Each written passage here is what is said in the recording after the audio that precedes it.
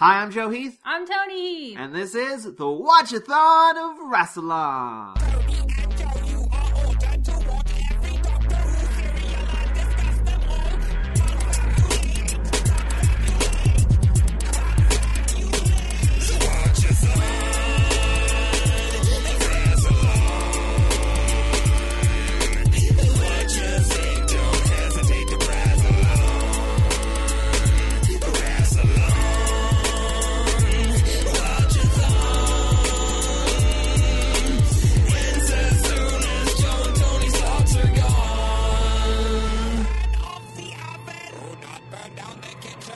Today we're going to be talking about the Myth Makers, which I pulled up my notes for, and I've already lost them. Yay! It's the 20th serial altogether. It's like, I don't know, third serial of the season? No, second serial. Third? Wait, do we count Mission to the Unknown as a serial? I don't know. It's half a serial. It aired in the UK, but it did not air in the US. Oh. So that. I'm going to say this is the second and a half serial. The Myth Makers, which consists of 4 episodes: Temple of Secrets, Small Prophet, Quick Return, which is fantastic, Death of a Spy, and Horse of Destruction, which aired from October 16th, 1965 to November 6th, 1965. And that was a Joe fact. Oh, wait, can you go ahead and right off the top tell me your favorite, my favorite Joe fact of these serials? Okay, best Joe fact is those were not the original titles, except for Small Prophet, Quick Return. They were all supposed to be pun-based. Small Prophet, Quick Return is the only one that they fought for. The other titles included Zeus Ex Machina and my favorite, Is There a Doctor in the Horse? Which will make more sense once you know what this is about, if you haven't already watched it. Today we are joined by a returning special guest. This is her second episode. We're bringing back all your favorites from That Adult Feel and How to Grow the Fuck Up and Our Wedding Party. It's Jez Layman! Hi, everybody. Anything you want to tell us about yourself since, the last time you were on? Any updates? I think you just gave an update. Oh, yeah. That Adult Feel? Yeah, so since I've last been on, I don't even know how long ago that was, but since I have last been on, I have launched my own podcast called That Adult Feel. Joe and Toni are on the very first episode. Yay! So let's talk about the Myth Makers. Yeah, let's talk about the Myth Makers. Let's talk about it. I loved it, and then hated it, but still really loved it. Alright, so episode 1 is Temple of Secrets, which is the TARDIS? Yes. The TARDIS of Secrets. So we immediately start in a fight scene between Achilles and Hector, correct? Yes. Correct. And I'm going to refer to Jez on everything because she is going to be our resident historian. That's my new title. I'm going to put it on my business cards and everything. Resident podcast historian. Fantastic. Because we don't know things, as has already previously been established. Neither one of us knows anything. See, before this, I had requested to be on a historical episode because I listened to the episodes and I'm like, how do they not know this? We know nothing. And I'm texting you, but it's weeks after the fact. It's already up. So you're telling me that the Doctor Who team who create the show did not come up with all of the stuff for this episode? No. They didn't invent the Trojan horse? See, I had requested one, and then we watched this, I'm like, this will count as my historical episode because there's so much literature and there's so much history in here. Like, I know this stuff. I'd say it's not like a pure historical, though, right? No, because not. it mixes a lot of... I mean, it's not pure historical in terms of, like, actual history, but it is considered one of the few pure historical Doctor Who episodes, which they say a pure historical one is one that is set entirely in a historical period. And doesn't have any real, aliens in the past. Or anything. Yeah, I think they maybe count those, but I mean, not moving between times, not having a lot in the TARDIS. So this is one of them. We won't have any for a long time after this. But the gunfighters and St. Bartholomew's, but after this season, like nothing. Which is written by the same guy, right? Yeah, the guy who wrote the Gunfighters wrote this episode. So. We had to look it up because we loved we loved the way this episode was written so much. We're like, what else has he done, and why hasn't he done more? The dialogue in these episodes are fantastic. And while the dialogue is fantastic, the music is not. I don't know if it was just our recording, but everything sounded broken. That was probably your recording because I did not hear that. But it was weird because it wasn't like the dialogue was also warped. It was just the music. One scene it was definitely on purpose because like somebody was drunk, so they played a little bit of wonkety music. But like I don't know, all of it sounded pretty bad to me. Like that might just be bad. It might audio. just be old and recorded off of someone's TV. But the dialogue though. So there's not just like sparring at the beginning of this episode, there's also verbal sparring. Which is great. Okay, so they're fighting, and Team TARDIS is in the TARDIS watching them fight. Joe says, he's like, they're talking more than they're fighting, really. Or you said something about how they're also verbally sparring. And the doctor goes, if you're paying any attention, Vicky's like, don't go out there, they look mean, they're fighting each other. And the doctor's like, if you're paying any attention, they're talking more than they're fighting. I thought that was great. I love when somebody says something when you're watching something, and then a character immediately says the same thing, and you're like, that's what I said! Mm-hmm. Exactly. We're on the same brain link. Right. I mean, Vicky basically said what I said, which is, why would you go out there and ask directions from people who are in a battle? Like, maybe... Excuse me. Hey, sorry, where are we? What time is it? What year? And I don't... Okay, so the doctor goes out, and I don't understand, because later he says, like, he appeared in a flash of light. But no, he didn't. I'm assuming he just stepped out of the TARDIS, so I don't... I feel like the TARDIS appeared in a flash of light, but Achilles was just too busy to do anything about it at the time. His temple appeared in a flash of light, and then he came out, but when he told that story later, he's like, he appeared in a flash of light. I'm just gonna truncate this a bit for dramaticism. Well, he's also Achilles. Like, he needs to have really good stories. Gotta build himself up a little. Before we go any further, because I'm about to make a comment that Jez probably doesn't know about. Me and Toni watched a reconstruction, and Jez, you listened to audio version, right? I listened to the professional audiobook, which, if you can get that instead of reproduction, I highly recommend it. I would like both, though. Like, I like the visuals, because there's also some existing footage here and there. So this comment probably doesn't mean much to you, but the guy who played Achilles looked an awful lot like Zach Weiner, the creator of Saturday Morning Breakfast cereal. He's black and white, but I just assume he's just bright red hair, and he's got that same sort of, I don't know, he just looks exactly like Zach Weiner. Excellent. So that's my comment. Since I didn't see anybody, were Paris and Cassandra, like, ridiculously beautiful? Paris was. Paris was. Yeah. Cassandra wasn't bad. I mean, she wasn't like, I don't know, she's not like... I mean, it's not like she was, like, glamored up or anything. No, See, that upsets me because those two were supposed to be, like, the most beautiful ever. Like, they pissed off the gods continually because of their beauty. Her hairstyle was kind of bland, actually. It was kind of like, I don't know, like sort of like a bob almost. It's alright. She's okay. That's disappointing. Paris is alright, though. I liked Paris. I love I liked Paris a lot. I just want to ask one question about the audiobook.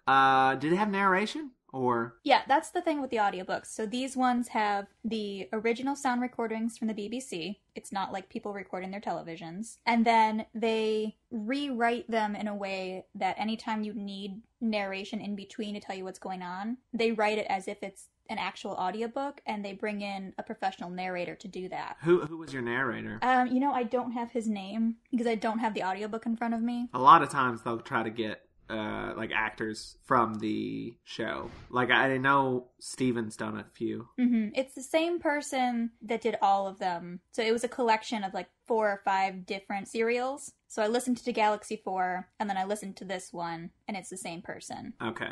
So it wasn't Steven, was it? No. Because I'm pretty sure he's done a few. He may have. I've watched a couple of different reconstructions my first time through, and then some of them use that audio from the audiobooks, and like that with the visuals, I think is a nice mix. I definitely prefer this to the reconstructions because I had to watch one for Mission to the Unknown, and it was really hard to watch. They can be really, especially there are ones like you said that don't have any subtitles, and so you're just like listening to people shuffle about, and you're like, I don't know what's happening. Yeah, you don't have to deal with that for the audiobooks, but also it's more comfortable to me because I listen to so many audiobooks. Like, that's why you wanted me to do a missing episode because I review audiobooks. So that's what I'm here for. From what I've seen, they fit the narration in when people aren't talking, but like people talk non-stop during this one, so I was a little... Yeah, this one didn't need a lot of narration. It's really easy to follow. Did you have any difficulty like distinguishing between characters? No, not at all. Anyway, what were you about to say? Who knows? That was ages ago. The doctor steps out, and then they're like, Zeus! Well, yeah, because what happens is... What's the other guy's name? Hector or Achilles? Hector. The guy who's not it. He's a prince, right? He's more like the best fighter for the Trojans. He's their Achilles. Gotcha. He's basically taunting Achilles. He's like, if Zeus was real, he'd come out and save you. And then the doctor walks out of the TARDIS and is like, hey, what's up? And then Achilles is like, gonna take this opportunity and stab Hector. Stabbity stab. Yeah, and the doctor's like, whoa, why? That was so uncalled for. No one asked you to do that. Achilles is like, I did it for you, Zeus. Oh yeah, the Hector says this line about if Zeus was here. I don't know. There's some comment about his beard. Said something about trimming Zeus's beard. Yeah. I don't remember the con. If you appeared in your actual form, your beard would be so brilliant it would blind me. Something like that. But I mean, Hector was like saying if Zeus showed up, he would like attack him and like cut off his beard. Oh, yeah, he would trim his beard for him. The doctor's like, I don't even have a beard. And then, so that's dumb. And then Achilles like, yeah, but this isn't the real you. This is just one of your... You're just appearing as an old beggar man. And the doctor's like, whoa, rude. He's like, I'm sure you'll look like something different later. Huh? Huh? Get it? Because he regenerates. I had a note about that because I thought it was so smart. But it's weird because no one actually watching it when it aired knew that. It wasn't going to happen. So I wonder if they meant it on purpose. I don't think they were planning on doing that yet. At what point do you think it became an idea of, well, he's going to leave. How do we continue this? Like, Probably how? around season 4. Yeah. I had to do something. I'm like, oh, we've got rid of everybody except him. Why not get rid of him? Because he's the only original cast member so far. Other than the TARDIS. The TARDIS counts. The TARDIS is the only cast member that exists through the entire series. Well, the TARDIS does change, though. But it's still the TARDIS. Well, it's still the Doctor. I mean, the Doctor is still the Doctor, but... Any hoozles. The Doctor's like, well, peace out. And Achilles is like, no, hey. Stay. Hang out a little while. Help us win this war. Just now you're supposed to do. You know that. I'm supposed to ask gods to stay. It makes him mad. And so he's like, all right, just leave Stephen and Vicky in the TARDIS. And then we meet Odysseus.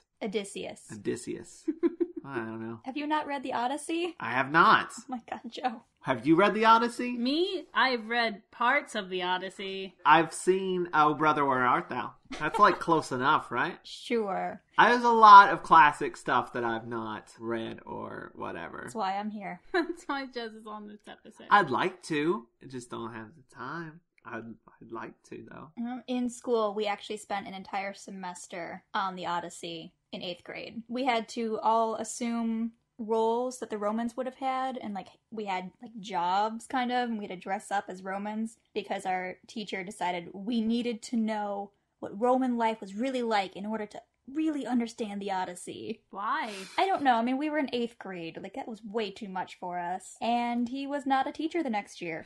I'm pretty sure I read The Old Man and the Sea. That's something. I mean, that's within the last century, but still. I read To Kill a Mockingbird. And that and 20,000 Leagues Under the Sea. I actually read 3 Jules Verne books, so that's something.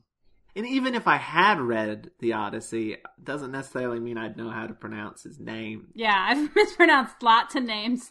No, but you would definitely understand this episode much better. Yeah, that's probably true.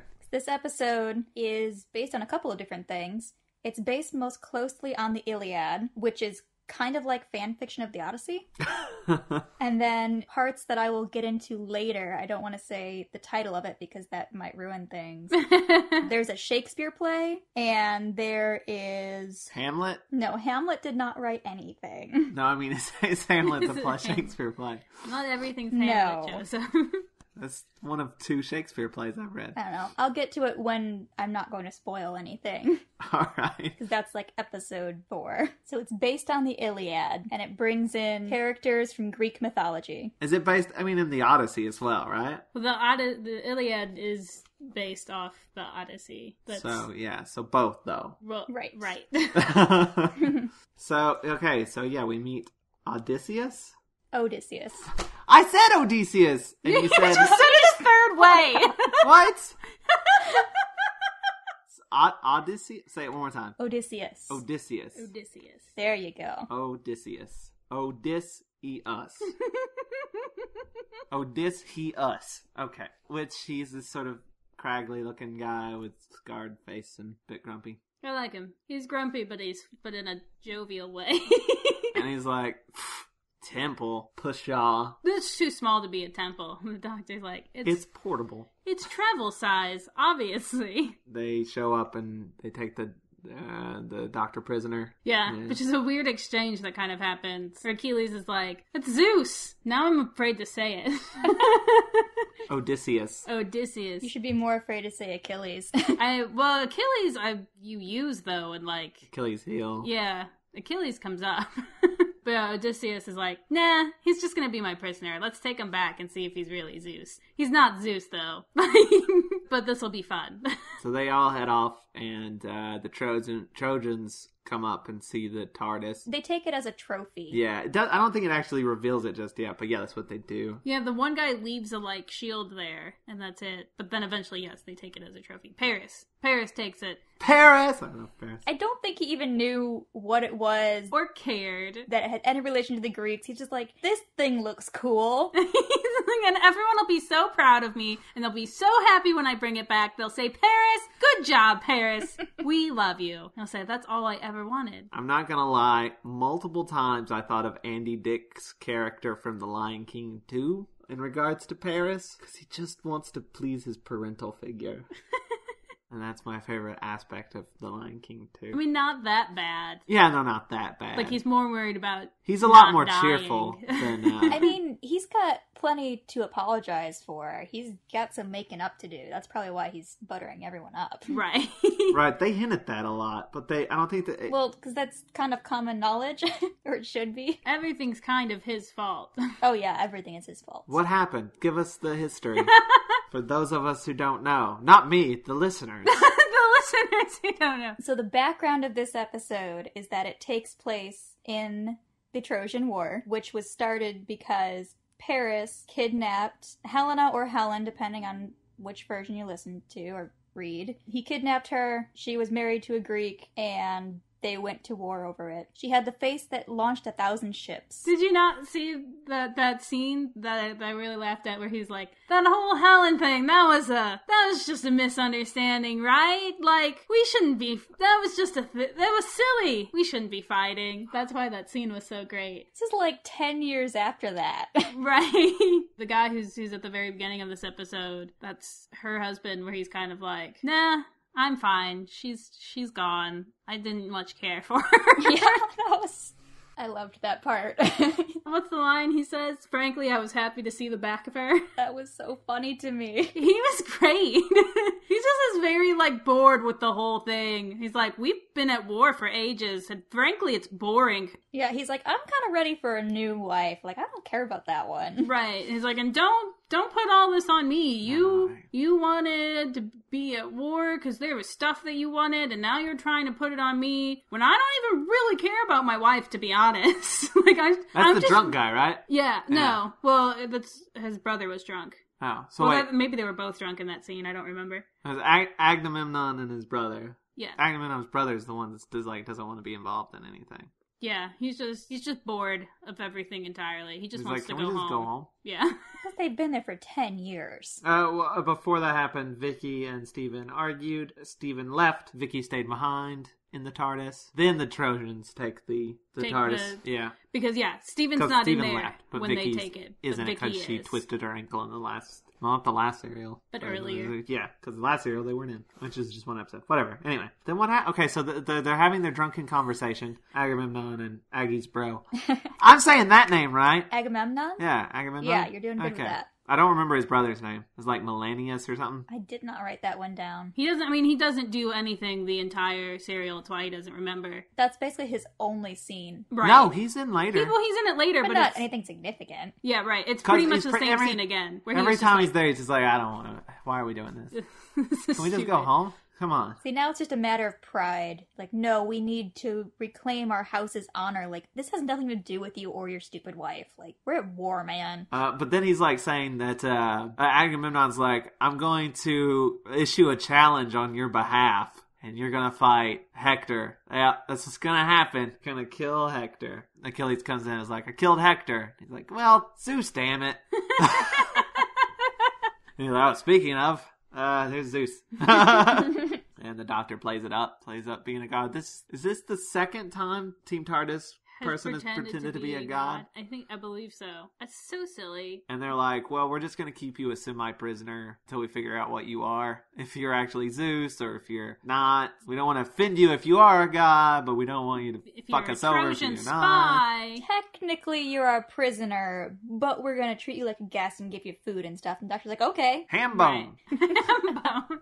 Meet the sort of butt monkey of the episode of the serial. Yeah. Why does his Cyclops character exist? What did his character accomplish or contribute to the entire serial? Absolutely nothing. He just sees stuff and then he doesn't. He's there to relay messages. That's like his whole thing. But he doesn't really do anything. Like there's one, this is spoiling way later. Yes, I say there's one thing at the very end that I really liked with this character, but it actually has nothing to do with him. It has to do with Vicky. But I don't want to get there yet. But for the most part, I don't understand why this character is here. Odysseus.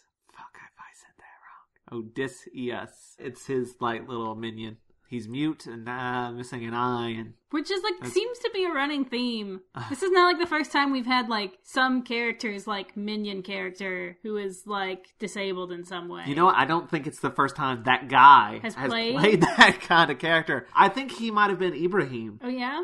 Yeah, I think he was Ibrahim. I might be wrong about that, but I think he was. What happened? I don't even remember that character name. Ibrahim was the guy that, like, tied Ian to the ground and was gonna, like, feed him to the ants and stuff. And then, like, Ian gets out and is like, well, you're my sidekick now. That guy. That whole thing was ridiculous. I forget what serial that was. The Crusades. The Crusades, thank you. Ibrahim from the Crusades. I think maybe he was Cyclops. I thought Cyclops was, like, a big monster with one eye. That's part of the joke. That's why they call him Cyclops. Okay. It's a joke? Part of a joke later. I must have missed that joke. It's really subtle, but it really made me laugh. So yeah, okay, so we got Cyclops as a spy who just sort of, he's just basically creepily watching lots of scenes, and I guess he's relaying information, but it never really affects the plot in that any way. Much. Yeah. Odysseus meets Stephen. He gets Stephen. And it keeps him as prisoner. He takes him as prisoner and is basically like, I'm going to take you. And Steven's like, I'm just a traveler. I don't know shit. I don't know this doctor person. Right. And he's like, bullshit, you're coming with me. And he takes him into the camp. And who does he call him? What god does he call him? He calls him Apollo. Yeah, he's like, this is my god that I found wandering the plains. This is Apollo. We got to treat him like just, being an ass, basically. And then, like, Dr. Zeus is all like, I'm gonna perform a miracle and kill Stephen here in a flashy display at my temple.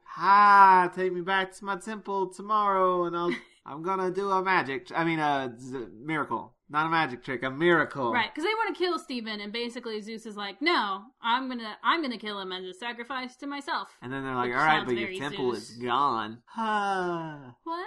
Whoa. Is what?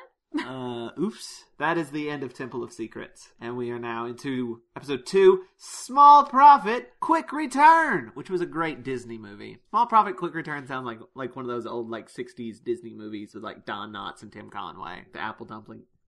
You have no idea what I'm talking about? You never seen, You just said a random string of words. You don't know who Don Knotts and Tim Conway are? Who am I asking?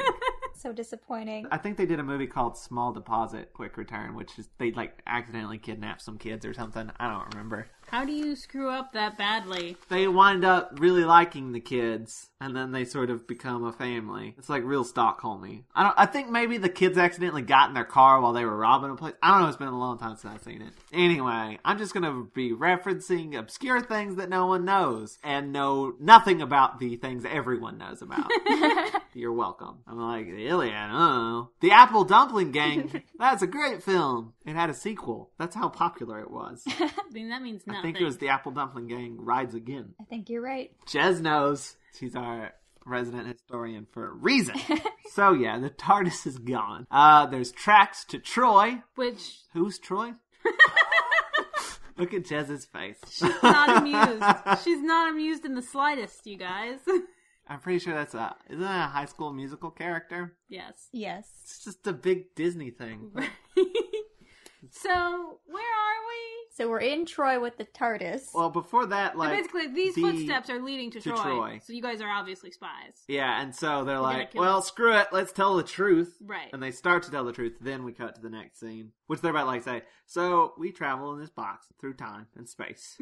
And how many times do they do that? They do it like over and over again. This just like blows my mind. He's like, you better tell me the truth or you're dead. And they're like, okay, so we'll actually tell the truth. I'm like, why would you tell the truth that you're time travelers? People in Greece are not going to believe you. Spoilers, what? He does. He does. He does. Like, that was stupid enough that you have to be telling the truth. Yeah, it's like, you would never tell me that story if it was not true. Because it says here Paris, it said he was Hector's brother. So they're both sort of princes. Yes, Hector is the oldest. I looked it up while you were talking about other random stuff. Hector was the oldest son of Priam. Ha! I was right. He was a prince. Score one for Joe listening to the episode. Yeah, Paris brings the TARDIS to Daddy. And Cassandra's not having it. Yeah, Cassandra thinks Paris is an idiot. He is. It's true. I love him. Basically, but Cassandra just basically talks about this dream she had, which is basically it's a Trojan TARDIS. They just do this whole Trojan horse thing with the TARDIS, but then we're later going to get spoilers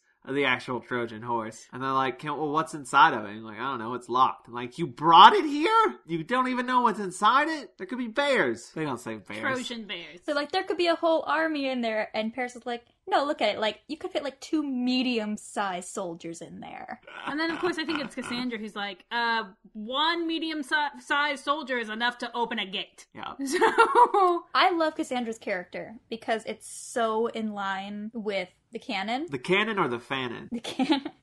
I really wanted her to be beautiful because her story is that she's super beautiful. She catches the eye of Apollo. He falls in love with her. She turns him down. So he curses her with being able to see the future, but have no one believe her on anything. So now every time she tells someone in this serial, like, oh, this is going to happen, they're like, oh, Cassandra, shut up. When have you ever been right? She's like, every single time. Every time. Every time I've been right. No one fucking listens to me. That's me. But I like it especially in here because they've added this sibling aspect between her and Paris, where it's like, yeah, no one believes you, but it's also like bickering siblings. It's also just your brother. Like, shut up, Cassandra. God, you're always so emo. Like, that's basically the dynamic between the two of them. The whole family is sort of like almost like a stereotypical sitcom family. It's fantastic. I love it. It's a very believably written family. Priam's the frustrated dad, the emo daughter, the dumb son. Right. And then the lovable son, who is Troilus. Oh yeah, which I did not notice him at all in this until like I don't think he became was. Until Vicky did. Until the prison cell scene. All that much until then, was he? He was there like when Vicky's first talking to Priam, because Priam keeps trying to get information out of her, and she's like, "Who's your son?" Like, he's really cute. That's the first time I think he's really in it. And he's like, yeah, he is. People like him. But you were telling me something. She's like, yeah, but tell me more about Troilus. That could have just been part of it being reconstruction. I didn't really notice him. I don't think he was really in it up until that point. That's the thing. I think when Vicky's talking about him is the first time he's really... I think so. I don't think he was there before. I honestly did not notice him until, like, the prison cell flirting scene. So, I was like, wow. She was talking about liking him before, like, that's the I thing. even noticed him. He hadn't been in it. They had flirted, like, off screen. Okay. Anyway, they're like, we're gonna burn the TARDIS since it's so bad. That's what Cassandra Paris wants is to do. pissed. That's mine. I brought that all the way. Which before that there's like this argument of Cassandra's like, take it back out, and Paris is like, it's kind of heavy. Like, can we just leave it here or no? Dad, you know how Cassandra gets. Let's just leave it here. Right. By the way, Jez, check your phone. I sent you a picture of Cassandra. I saw it. So, how does that picture make you feel? Not quite worthy of Apollo.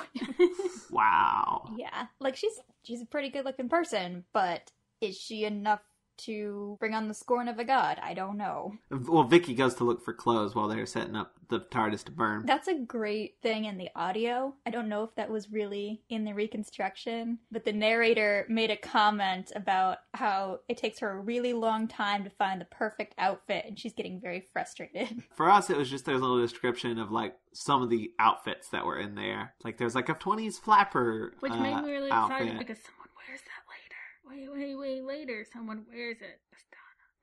Because there's only one prop department for the entire BBC. So then we come back to Steven and the Doctor, and they're like, and that's our story. And they totally believe them. Greeks will believe anything. Pretty much. Not gonna kill you, but you're gonna have 2 days to come up with a plan to save our asses. And this is where things get fun. Yeah, but then we cut back to Cassandra. They're like, if you're not Joe, you've heard about the Trojan War. I know about the horse. I've seen Peabody and Sherman and 9,000 other things that have referenced the Trojan horse. I even knew the name Agamemnon. That was the only name I knew. I have a very specific memory of, it was like a Halloween party that like my mom was hosting at like our house. It was like my family. And I remember that like one of my cousins was telling us stories, but it was basically the Trojan War. Like I was like 8 or something. And I remember being like, yeah, this is the best. And I wish I could remember which one of my cousins it was who was telling us. But that's where I first heard like the story of Achilles and all that stuff. I know about the heel. That's all I knew. But yeah, then Cassandra's like, I want to ask for a sign if whether or not we should do things to this TARDIS. And then Vicky appears, just opens the door and steps out. And she's like, I'm from the future. Which is... Why does it... Okay, that's a thing with these early seasons. Everyone's pretty open about, yeah, we travel through time. Like, they get in, like, the slightest bit of, like, trouble. They're like, yeah, we're from the future. Or we're but I like this, though. You know. Because the Doctor steps out, and they're like, whoa, you're Zeus. And the Doctor's like, yes, I am. Vicky gets out, and they're like, are you a god? And Vicky's like, no, I'm not anyone important. I just travel through time. There's no games there. Vicky's just gonna be straight up with you. And then they're like, what's your name? And she's like, Vicky. I'm like, no, that's not... No. We're gonna call you Cressida. How about that? That's the moment where I'm like, oh shit. Where you know she's staying. Well, there's that. There's like a million references. But the fact that they named her Cressida, oh god, I know what's gonna happen. Because that's the other major source that they pulled from, is the story of Troilus and Cressida, which is actually not a Greek myth at all. It's a medieval story set in the Trojan War. So it was first written by Chaucer, then it was made into a much more popular play by Shakespeare. It's drawing most on the Shakespeare. Would that be Romeo and Juliet? No, it's called Troilus and Cressida. It's one of Shakespeare's historical plays, but it's also like a drama, and it doesn't exactly end well. It doesn't end well? No. Oh, Tony's making a face. Listen, I just don't understand how, if you have been traveling through time, you live in an era where there's Wi-Fi and all kinds of fancy fucking future technology. I'm not giving any of that shit up for a boy. That's all I'm saying. This is why I think it's interesting that I ended up on this episode, because the last one I was on, we went through the exact same thing with Susan. In many ways, I feel like Vicky's character is there to be an answer to Susan. She's there to bring certain Susan qualities, but also to improve upon them. And they're like, okay, well, Susan didn't really have a choice when she left. Like, it was decided for her, even though it's what she wanted. Vicky, throughout the entire serial after this point, is telling you exactly what she wants. That boy is cute, and she's telling every single person around her, I could live here. I would consider staying. And no one takes her seriously, but she's saying it throughout the entire time. So when she does make that decision, it's like, okay, we don't really have a good moment of her saying goodbye to the TARDIS. Which sucks. But she does make that decision for herself, at least. She's not been like, oh, I'm gonna kick you out because this will be good for you. It's Vicky's in control of Vicky. Oh yeah, all the time. That's just how she operates. Our reconstruction said she hugged the TARDIS before leaving. I don't know if your audiobook had that or not. No, it did not. It didn't mention anything. It was just like, the Doctor left, and then an afterthought to Steven. He's like, no, it's okay. She's fine. Well, in ours, it's like she goes to talk to the doctor inside the TARDIS. They're in there and you don't see it or whatever. And then she gets out, hugs the TARDIS, and then leaves, and the doctor watches her leave. That's cute. Yeah, that's getting way ahead. Yeah. Spoilers! You guys, Vicky leaves this episode. There's Cressida, and I'm like, oh crap, this is going to be bad. It bugged me that they're like, we're not going to call you Vicky. We're not going to call... I mean, I get that they're just doing it to make her, fit within a thing. Yeah, but it's like, just call people by their name. She said their name's Vicky, call her Vicky. I'm going to start doing that to my friends. They're just, people are going to introduce themselves and I'm like, no, I'm going to call you Bob. I deal with that on a daily basis. It's the worst thing in the world. Do you, Jez? Yeah. Like at work, they're like, what's your name? I'm like, my name is Jez. And like, okay, Janice. I'm like, that's not at all what I told you. I think it's Jeff. Jeff. I think people hear J-O-F. It's like, that middle part is what gets lost. They'll get it when they say, this is Joe. They'll go, hey, Jeff. No, I said Joe. Well, I don't correct anybody. I'm just like, no, I'm Jeff now. I correct people now, but they don't listen to me. My name is Tony, and his name is Joe. Oh my God, we're going to tell this story? Yeah, we're going to tell this story, which are both fairly gender-neutral names, which means people get us mixed up. Well, one specific person in our building went for months thinking that his name was Tony, and he did not correct her. Okay, so the first time I'm like heading into the apartment, she's like, hey, Tony, and I didn't really hear her, and I was like, I couldn't tell if she said Tony or Joe, because it just sort of muffled, and I was like, hey, and then just sort of went on. I was like, wait, did she call me Tony? I don't know. And then the second time it happened, I was like, oh, wait, she did say Tony, but I didn't correct her, because I was like, oh yeah, okay, so that's what she said. That is what she said. I was like, oh shit, now it's too late. It's too late. And then it went on forever until, like, every time I'd walk by, hey, Tony. And I'm like, I don't know how to get out of this. So, recently, I'm helping him bring laundry down to the laundry room, and he's like, the girl who thinks my name is Tony, she's out there. And I was like, all right, Joe, here's what I'm going to do for you. We're going to walk by her, and I'm going to be like, hey, Joe. And that didn't work. It didn't work. She goes, hey, Tony. Actually, it did, because I think she said, hey, Tony, and then it kind of like... You went, hey. Hey. And she's like, I don't know your name. I had to go, my name's Tony. What's his name? That's Joe. That's Joe. I've been calling him Tony. And I was like, I know. I didn't know what to do. I'm a terribly awkward human being. I'm going to go die now. And now, every time I see her, she's like, I thought you were Tony. I know your name now. I'm like, this might be worse. Now I'm just embarrassed every time I see you. It's okay because she feels embarrassed though. Yeah. Because she called you by the wrong name. But I didn't correct her. That is not the first time that's happened. People are like, those are Joe and Tony. And then they're like, yes. Which one's which?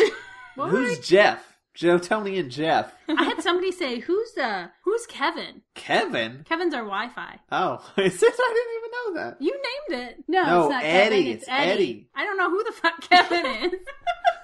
Eddie. It's Eddie. Eddie, the shipboard computer. Yeah, that's why our Wi-Fi's name is Eddie. And so someone was calling you Eddie, and I was like, I don't know who you're talking about. They're like, your husband, Eddie. And I was like, my husband's name is Joe. He's like, oh, well, your Wi-Fi's Eddie. And I'm like, one, how do you know which of the Wi-Fi's is mine? Like, I'm going home and changing my password. And two, his name is Joe. So now that everybody's thoroughly confused, where are we? I have no idea. What? Let's skip to the part where the doctor is trying to come up with a plan. Okay, yes. Because here's the fun part. This is the best joke. Because he's like, I do not want to say horse. He doesn't. And that's Steven's stupid. Like, it's a myth. It's beautiful. He goes, we could use the Trojan horse. He goes, but that was made up by Homer. That's not real. That didn't happen, so I'm not going to suggest it. That's dumb. What I'm going to suggest instead is paper airplanes and rubber bands. That's episode 3, though. Oh, okay. Sorry. He doesn't come up with it yet, but that's his suggestion. Steven's like, you know what? Whatever. I'm just going to go try to save Vicky. Is that okay?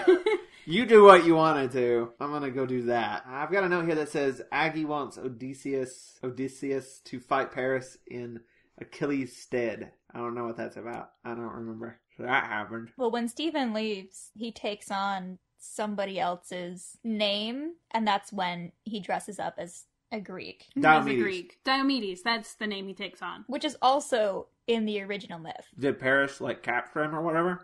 I mean, I think it was before that. He was a major player, so people know that name, which is why I think they chose it, which no one in Troy knows. They probably, heard that, but they definitely don't know that he's dead. So they take him, they take his clothes. I like how he's like, my friend died, he's about the same size as you, take his clothes. It's like... He's got a wife, too, if you want her. That's convenient and also sad. Stephen, or Diomedes, bumps into Paris. They have a bit of a... It's good, you guys. This scene is good. Bit of a back and forth battle that Stephen immediately throws and is like, I give! You are a great warrior. I humbly ask that you take me as your prisoner. Paris is like, can you do that? I don't... Is that allowed? Paris is like, no, you're supposed to die. That's the rules. But you're so good. Paris is like, yes, I am. Thank you. Stephen says, I can tell people back home just how great you are. Paris is like, this is an excellent idea. I love it. Let's go. And then his next thing is, I want you to meet my dad. Tell my dad how good I am. Tell my dad what you just said. Tell him. What is the little bit of flattery? Does anyone remember that he gives Paris? He's just like, everyone back at home is all super feared of Paris. If it had been anyone else, I'd have been fine, but not Paris. No one can fight up against him. He's like, this guy, we should all listen to him. But he brings him in and Vicky is the worst at keeping things on the DL. Vicky she's too straightforward for this nonsense. She's like, Steven! He's like, shh, Vicky. Oh, I said her name. Damn it. I'm also the worst. And then Cassandra's like, spies! They are spies! Guards, kill them! That is the end of episode 2, Small Prophet, Quick Return, which, by the way, the Small Prophet was Vicky. That is the pun there. She is a prophet and she is tiny. If you watch our thing called, what's that level called? The Watch-A-Thon of Rassilon. If you watch us watching the episodes, at the very beginning of it, Joe and I were both like, I hope the Small Prophet's Vicky. That would be so cute. And at the end of the episode, we're like, yes! And we are now to episode 3, Death of a Spy! Which is a little misleading, but not entirely inaccurate, which we'll get to in a second. But and then immediately, it does a recap, and Cassandra's like, they're spies! Kill them! And Paris goes, no? What? No. Don't kill anybody. That seems so rude. This is my guy. I brought him here. I brought him here, and he says nice things about me. You're not killing him. And his dad's a little bit impressed. As, impressed as this nonchalant guy can get. And that's when Steven starts playing it up. Oh, yes, he's fantastic. And then he's sort of Priam's like, Vicky, you gotta save Troy or else. Okay, cool. So, Vicky and the doctor are in the exact same positions on opposite sides. Vicky, of course, also has heard of the Trojan War. But this makes her a little nervous. She's like, beware horses. No, she doesn't say that. That's what I would say. I would totally... You can't say that, though. I would. It's the one fucking thing I know. I'm gonna save my ass. There's an interesting line in there, though, when Priam is like, Trojans would do anything for a horse. We praise them. They're our gods. Because I don't care what's on the line. We're gonna do something for a horse. And Vicky's like, oh, crap. That's essentially what happened. And that's when she starts gossiping with him about his son. She's like, so anyway, tell me some more about your son, and not horses, and how everyone here is probably gonna die. So is he single, or... Which every scene with Troilus is just him going, do you like Steven? Is Steven like your boyfriend, or... Which is in the original, actually. That's something from Shakespeare. That there's this whole thing, he gets confused. He's like, oh, Cressida doesn't love me. She loves this other dude. And she's like, no, I don't. That's just my friend. You know what friends are? Are you aware? Vicky's, ever so slightly offended that they think that she's dating Stephen. She's like, no? Why would I date him? It's like a brother. They have the best relationship. Oh, I'm gonna miss it. We'll get to it eventually, but there's a scene that made me really sad. So now we have the doctor and his paper airplanes, which that's literally what he's like, look at, He pulls a paper airplane and is like, look at this. He's so clever, too. You get this idea that he thinks he just invented the paper airplane. And then Odysseus is like, yeah, my kid makes that and throws them at his teacher, and it's annoying as shit. And the doctor's like, great, so you already know what I'm talking about. We're gonna put it in a giant bow and fling you over the wall. Genius, am I right? That is so much better and so much less ridiculous than a very large horse. Catapults, my friend. Catapults. He's like, all right, it's gonna be you, though, doctor. You're gonna be the first man to fly over the wall. The doctor's like, back to the drawing board. So I was thinking, what do you think about a horse? Before we get to him pulling out the Trojan horse, Vicky and Steven are in their cells bickering like they do, and it's adorable. That's another conversation where Steven's trying to have like an actual conversation, and Vicky's like, so what do you think about that Troilus? He's like, I don't know, if you think he's so great, why don't you marry him? She was like, And she does make multiple mentions within this one conversation, like, I could really get used to this place. I could see myself living here. And he doesn't pay attention to it at all. No, there's no reaction. And then the Cyclops shows up, and Steven's trying to tell the Cyclops everything. That's the joke that I love. It's like, oh, someone's like outside, and he looks like, goes, it's the Cyclops. And Vicky's like, what?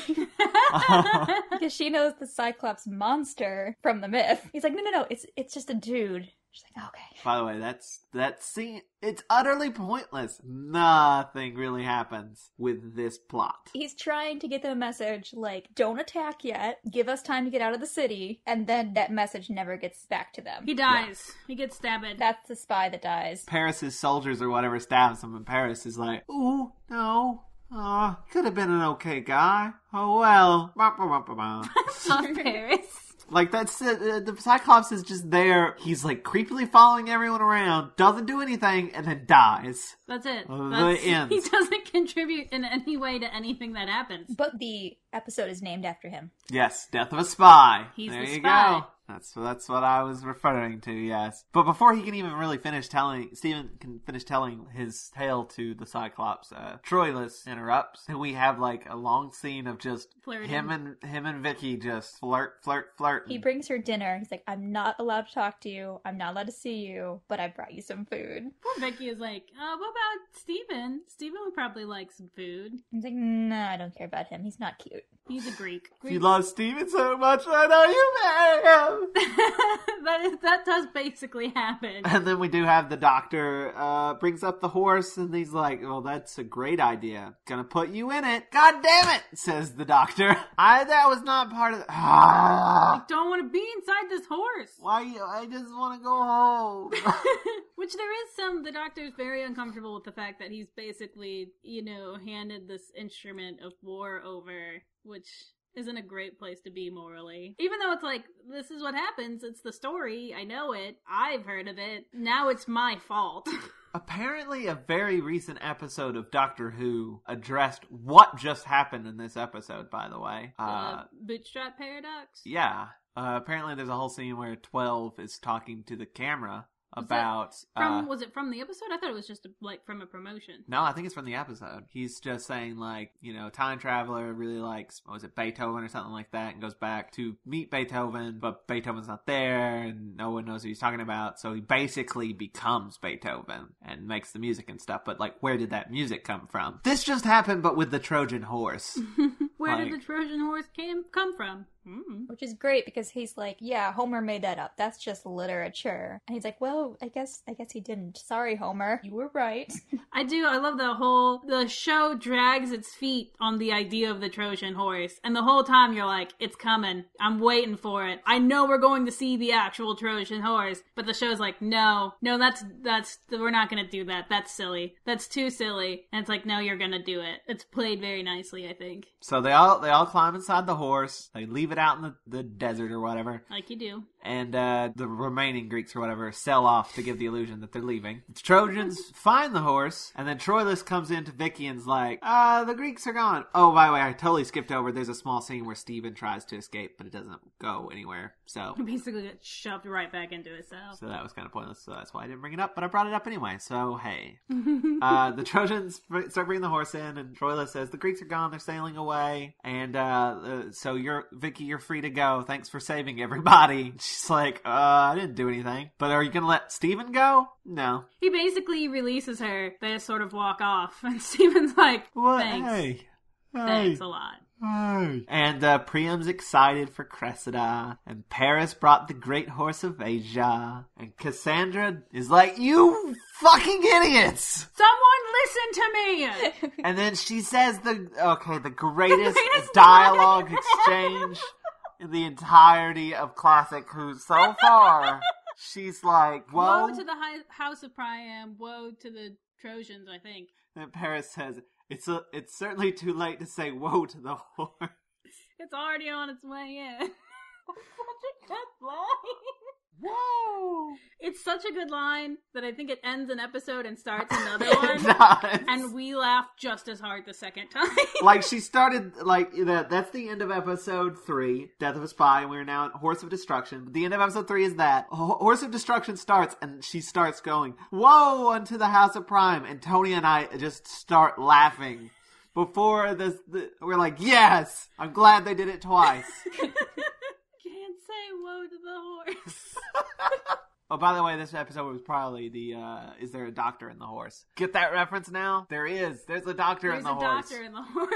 Like, if they did this serial today, the doctor would say, there's a doctor in the horse, and be really happy to be in the horse. I don't think we'd have this, reluctant, grumpy doctor. It would be like, all right, I'm here. We're doing a thing. What's going on? I'm in the Trojan horse. Can you believe that? I thought that was fake. I don't even know what's happening now. I'm so pleased by that whoa, whoa, whoa joke. Whoa, whoa, whoa. It is joke. Too late to say woe to the horse.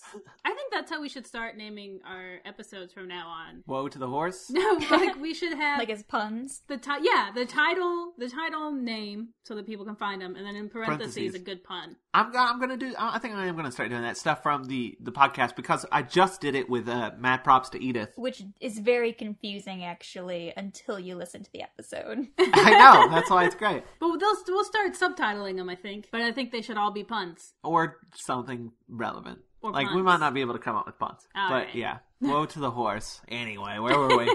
We got really excited by that one line, you guys. Whoa, whoa, whoa! Troilus is hunting down Vicky? Why is that? Vicky releases Steven. She lets him out. He doesn't get very far. Again. Right. Oh, and Cassandra sends Katerina after Vicky to keep an eye on Vicky. Which doesn't make any sense, because later she just helps. I mean, kind of. Basically, it's like, Vicky's about to leave, and Cassandra's like, no, you're not. Where do you think you're going? You're our guest. Like, here, why don't you stay in this room? Katerina, you stay with her. See if she needs anything, but definitely do not let her leave. And then Vicky's like, well, I'm stuck here. And so she gets Troilus to come in, and she's like, dude, you'd do anything for me, right? Why don't you go do this thing for me? Why don't you leave Troy? Just go. Get out. And he's like, why would I do that? No, but I told you I would, so I'm gonna do it. Which basically she asks him to go capture Steven. But Steven tells Vicky to warn Troilus, because they have a little bit of a scene where everybody's admiring the horse, and they're both out there, and Steven's like, if you really like Troilus, you should warn him. You should tell him to get out. Yeah, Katerina's looking for Vicky though, and they see her, and then they're trying to hide from her. Also, the doctor wants shock absorbers. He's in the horse, I'm gonna throw up. This is a terrible mode of transportation. They're so loud in that horse, too. I was sitting there the whole time shut the hell up.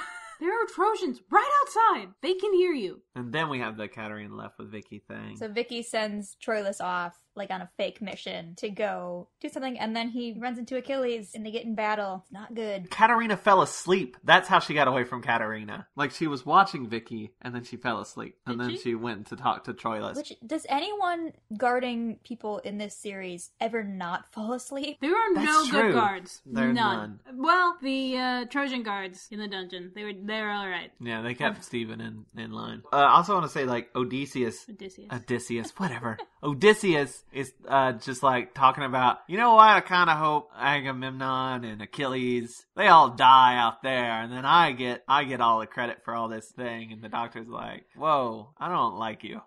That's pretty fucked up, man. I don't like you a lot.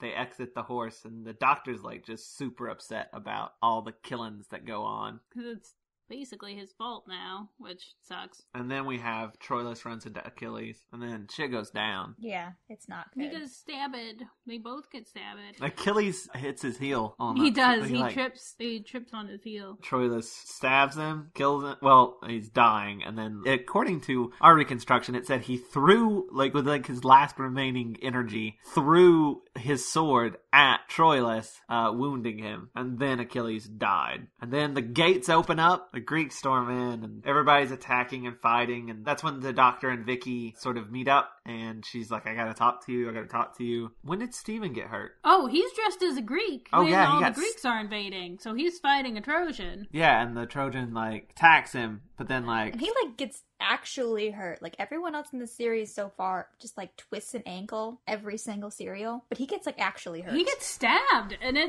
you're like, this is the most anyone's ever... Well, Barbara got poisoned that one time. People have been sick. They haven't been injured like this. Yeah, because, like, there's fighting going on, and he gets stabbed, and then, like, somebody else, like, another Greek, like, kills the Trojan that attacked Steven. Vicky's like, get Steven, like, gets Katerina to take Steven into the TARDIS, right? But, like, she talks to the Doctor and then leaves. She hugs the TARDIS and goes away. You don't actually see them talking. She's like, I just need to talk to you in the TARDIS. She sends Katerina off to get Steven, and she's like, just because I has a little private powwow with the Doctor. And then, according to our thing, she leaves, takes a moment, turns around, like, hugs the TARDIS, and goes off, and then the Doctor watches her leave. I did not know this was happening this episode. No one prepared me for this. Sorry. Around this point, Tony's just like, what? No. No, I was like, this is happening? This is happening now? Right now? Oh. And then, because I swear the last 3 podcasts, I'm certain all I've said is how much I love Vicky. Like, the last 3 have just been like, I love Vicky so much. And now she's gone. Joe has texted me while you're watching episodes saying how worried he is that you're getting so attached to her. I don't know what you're going to do when the Doctor goes, when we hit 2. But Cassandra's taken prisoner. Odysseus tries to take the TARDIS, and then it dematerializes, and he's like, maybe he was Zeus. So that's going on, but while it's dematerializing, Tony is just like, Vicky is not on there. Vicky is not on that TARDIS. Vicky's staying. It's official. It's final. It's happened. Which at this part, we still kind of think Troilus, like, could be dead. Yeah, it cuts to him in the desert, and he's like... How pissed would you be? He's like, she betrayed me, and he's dying in the desert. What if he was dead? That's how the play ends. That's how the original story ends. He dies, and he believes that she betrayed him. But she didn't, right? Or did she in the original play? It's not really her that did it. It's basically Troilus and Cressida sleep together, and then somebody else is like... Someone's just, like, flirting with her. Diomedes is flirting with her, and Troilus is like, I need to go win back her honor. But because she's the woman, it's her fault. Well, that's stupid. So, yeah, the play ends with Troilus dead and Troy getting attacked. And that's why when they first introduced her as Cressida, I'm like, oh crap, this is not going to end well for anyone. For real, how pissed would you be if you, like, gave up? Everything? Yeah, everything. And the dude you gave it up for is dead. I'd be like... Because you sent him away. Like, well, this blows. And there's no getting back on the TARDIS. There's no, like, hey, come pick me back up. Not at this point. She arrives, he's alive, and she's like, oh my god, you've been stabbed, let me help you. He goes, no, 'tis but a flesh wound. I'll be fine. And then luckily, my cousin's right over there. We're all gonna be great. You arrived 15 minutes late with Starbucks. And you were there, and you were there. Oh, there's a bright light over there. I'm just saying, this is the death dream. This is that twist ending where you're like, oh, everything's happy now. But no. Just kidding. This is a hallucination right before he dies. Current like, Foul Creek Bridge. Which, this is the interesting thing about this episode, is everything this is based on. There's 3 different source materials. And Doctor Who was like, let's make this happy. Yes, everyone in that city just died. But this kid's alive. We like him. And here's his cousin. And Vicky's like, let's go start a new Troy. That's kind of sweet. The other interesting thing is that this episode is based on medieval literature and classic Greek myths, but it's all treated as historical fact. That is I'm okay with that. But it's an interesting thing for a show that is, like, meant to teach children, like, history. Because it's something I've always thought about with Classic Who, is, like, it doesn't seem like a kid watching will be like, alright, this is fact, this is fiction. And this kind of muddies that water even more so. Where it's like, this is a pretty good, you know, explanation of, like, here's a rundown of some classic literature, but also it's being presented as a historical. I just am always interested in the idea of Doctor Who as an educational show and how much it achieves that goal and how much it does it. And how much it just confuses people. Or kids, really. But speaking Although of it it's helped us. Yeah, that's true. we now certainly have much more historical knowledge than we started with. And speaking of, though, of it being a death dream, we cut back to the TARDIS, and Katarina's like, I am dead. I am in limbo. Like, oh shit, she's still here. She's, like, super cheerful about it. I mean, she just accepts it. She's like, there's nothing I can do. I'm headed to the afterlife. This is fine with me. Are we going to Valhalla? I don't know. Is that where they go? That's the wrong. No. That's the wrong the heaven. wrong- It'd be like what? Olympus, I guess. Olympus. Yeah. Well, if you're lucky. It's Olympus or Hades. So she thinks she's headed towards Olympus. That's why she's happy. This is not Hades. I'm good with this. I'm just But- happy not to be in 80s.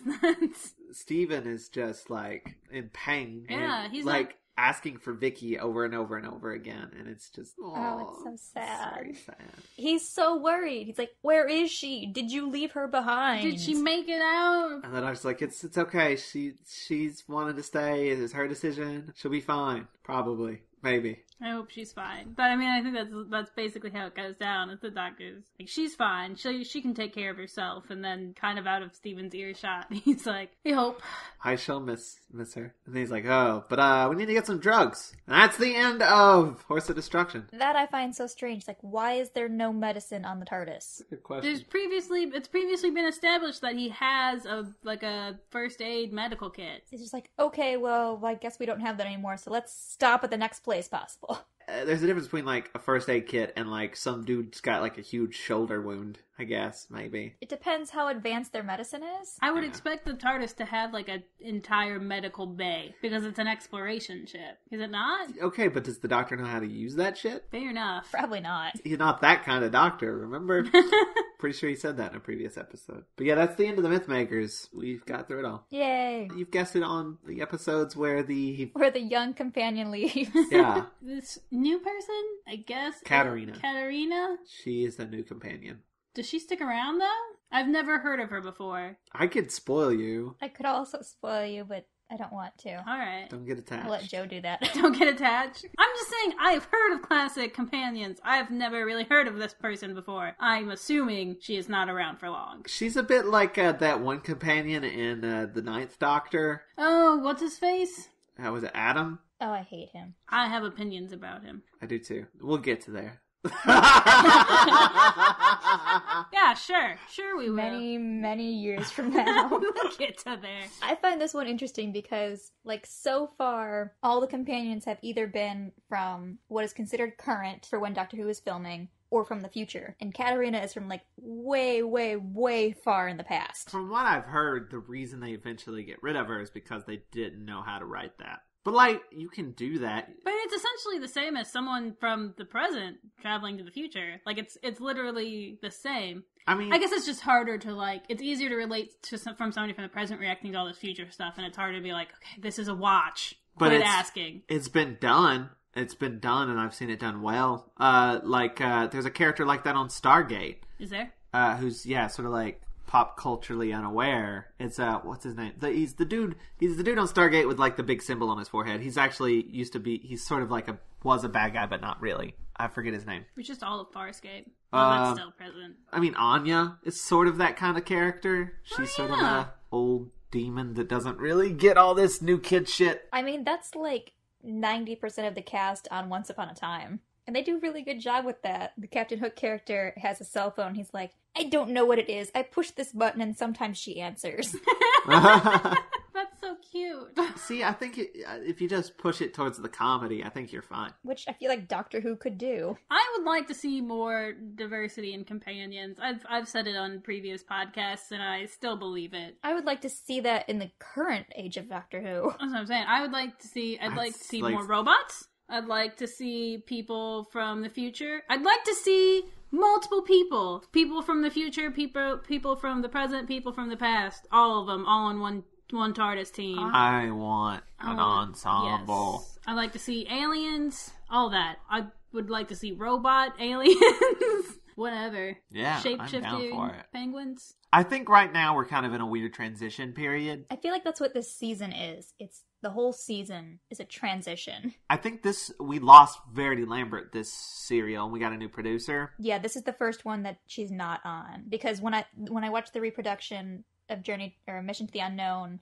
it was introduced by one of the actors, and he went into this whole long history of it that I did not need. And he's like, yeah, this is, the last thing Verity Lambert's on. She doesn't really come back after this. And I'm like, okay, that's good to know. Yeah, we got a new producer, and let's be honest, a little bit of a spoilers here, but we're about to rifle through some companions. And then eventually we're going to get a new doctor. So it's like they're trying to figure out. They've kind of and lost we're like the weeding out. We're weeding out the historicals. After this season, there's like none of them for a very, very long time, which I'm disappointed in. That's another thing I would like to see more of, is straight historicals. It's not like we're in the past and, the bad thing's an alien. It's like, we're in the past and we've just gotten sort of swept up in this one adventure that's happening. Yeah. And it's okay to have a story without any sci-fi in it. You'll be okay. I still think Vincent and the Doctor, as strong an episode as that is, it is fantastic. I still think it would have been that much stronger without the monster. Yeah. I agree. Yeah, the strongest part about it has nothing to do with it. But apparently it's like a BBC mandate, so... See, and I think that's foolish. That's one of my favorite episodes of Torchwood, is when it's like, the whole episode they're like, what alien could this be? What monster could this be? Turns out it's man. Yes. You knew exactly what I was referencing. Thank you. Yeah. Okay, so, should we do final thoughts? Yeah, let's do final thoughts. Final thoughts! Jez, you are the guest. You start us off. I really liked this one. It's got great dialogue. It moves well, which I can't say for a lot of Classic Who. Especially missing ones. Yeah, it actually does fairly well just as audio, which I don't think I can say for any other one. I did the audiobook. I thought it was really well done. I mean, I would have rather had an episode to watch, but if I can't have that, I'm happy with what I got. I'm sad Vicky is going to be gone, but I like that at least this time it was her own decision and it wasn't forced on her. But at the same time, I'm like, you are like 14. You met him 3 hours ago. What are you doing? You can't be that certain about this. Yeah, like the second she meets him, she's like, I'm gonna stay here. I like this place. And it's like, you don't even know him yet. Hell, I dated Joe for 4 years before we got engaged. And there were times when we were planning the wedding that I was like, what the fuck are we doing? Thanks. Well, you're like, I'm picking one person to live my whole life with. I hope it's a good choice. It was a good choice. Thank you. I'm just saying, even when you're with someone for that long, there are still moments where you're like, whew. You can imagine, meeting me and then be like, yeah, we're getting married. Right. The next day. Like, well, I'm just going to give up everything I've ever known and hang out in Chattanooga. Especially if I'm, your jailer. I really like the way that they handled the viewer's knowledge of what happens in the Trojan War. It plays on it really well. For those of you who actually know what happens in the Trojan War. Like me. Yes, like you. You know what things are coming. You know what happens to all these characters. And I think it does a good job of kind of playing with that. Yeah, there's a horse, but we're not going to do the horse. That's fake. But actually, it's really here. But we can't not do the horse. And I like that they changed the ending for Troilus. Changed the ending for Troilus. Made it happy. Made it worth it for her to stay. So I think they did a very good job. I'm now happy to have been your historian to set the record straight. Thank you. I guess I'll do my final thoughts and I'll let you go. Sound good? All right. I really enjoyed it. I thought the dialogue was amazing. It was perhaps the funniest serial. Which that's not something we really talk about. We talk about the dialogue's good, but I don't think we mentioned just how funny it is. It is super funny. We were laughing pretty much nonstop. Throughout episodes. Oh, it was so good. Just the family dynamic with Cassandra, Paris, and Priam is just beautiful and hilarious. And even though I don't know anything about history, it was still easy to follow along and know what's going on. So even if you don't know the story, it's still a good serial. Pretty much the only thing I really knew is there's a horse and people are inside of it. And that's how they sneak in. So even if you just know that, that's enough to go off on to get and enjoy this serial. Really sad about Vicky. I knew it was coming. I forgot that it was so soon. It's so soon. I feel like we just got her. Exactly. But not entirely happy with the way she went. It is better than Susan, but it's still, she's leaving for a boy that she just met, which is kind of meh. But at least, I would have liked to have kept her a little longer. Yeah, it is her decision. So that's good. It might be a dumbass decision. But, it is what it is. The music was wonky, but that may have been just us. And Paris is amazing. And I'm not looking forward to the next serial.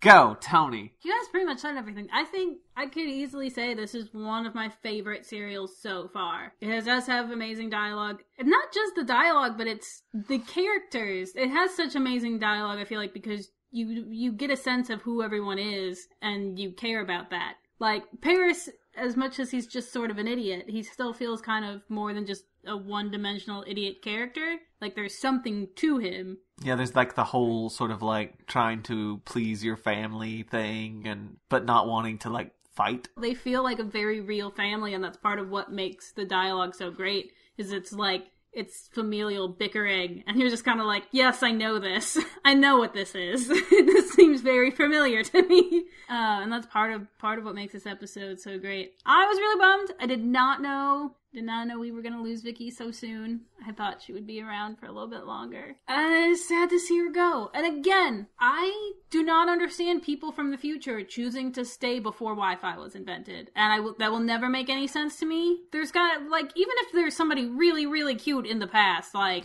there's people really, really... You bring them with you. Right! Say, hey, come on the TARDIS. Let me show you what a personal computer looks like. It's gonna blow your freaking mind. Which they could have done, actually. Like, instead of sending him away, they could have just been like, hey, Troilus, why don't you come with us? Why don't you hop on this TARDIS? It's amazing. There's no reason why you can't do that. There's nothing stopping you. They brought Katarina, who is no one. Like, she's not even a character that gets development this serial. I mean, and I get at a certain point, it's like, we're traveling and now we want to, like, settle down, but okay, but you've known this person for 3 hours. So, like, maybe take it a little slow. That'd be great to see on, like, a new episode where, like, someone falls in love with someone in the past and they're like, I'm going to stay behind. And the doctor's like, no, just come with me. That would make much more sense. And then they do, and they go on, like, their first mission and they're just, like, just start hating each other. Now do you drop that person back off into the past? Just like, all right, well... Not if it's the first Doctor flying. If it is the first Doctor, then you're stuck in the TARDIS. Yeah, or you end up in a completely different time period. But no,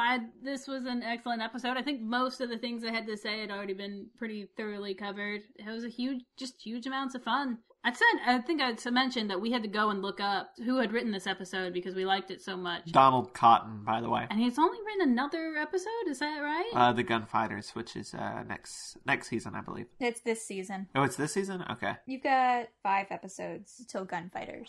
Ray Friesen will be guesting with us on Gunfighters. Really? Yep. Neat. That'll be fun. I look forward to that one. Just from what little I know, I'm like, that's going to be a fun episode. That's going to be cool. I want to watch that.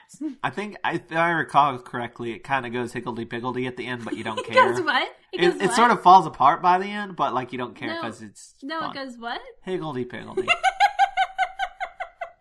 Higgledy-piggledy. Higgledy-piggledy. The next serial we have is the ginormous, the Daleks Master Plan. Can I tell you how much I'm not looking forward to that? That's going to pick up where Mission to the Unknown left off, which apparently confused a lot of viewers. Because imagine watching Mission to the Unknown, and then you have 4 episodes where you do not address where the Daleks won. Which is probably why they didn't air it in the US. Yeah, apparently all the people were like, what was that all about? And so then you got 4 episodes, like, I guess 4 weeks where that you don't even mention it. And then the Dalek Master Plan happens. They're like, forget we asked. I think it's 12 episodes. I think it's 14. Oh my god, is it 14? It's 14? I've got it in front of me. Oh my god. We're gonna die.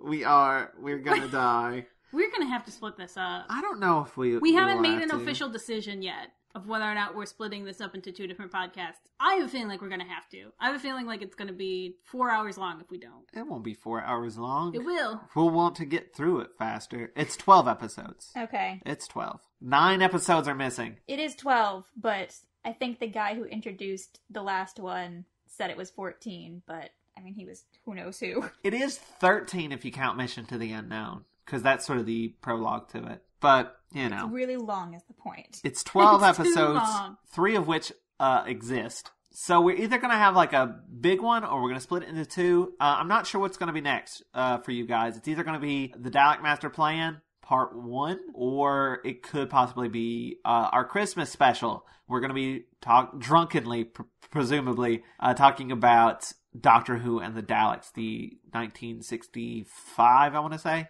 Peter Cushing film. We're going to do that this weekend. We're going on a road trip with Jez! Yay! And Chris Cherry, and others will presumably be joining us. I believe Ray Fries and Vincent E.L. Ray's a little on the border. Yeah, I was going to say, I don't think Ray will be able to make it. It's his kid's birthday.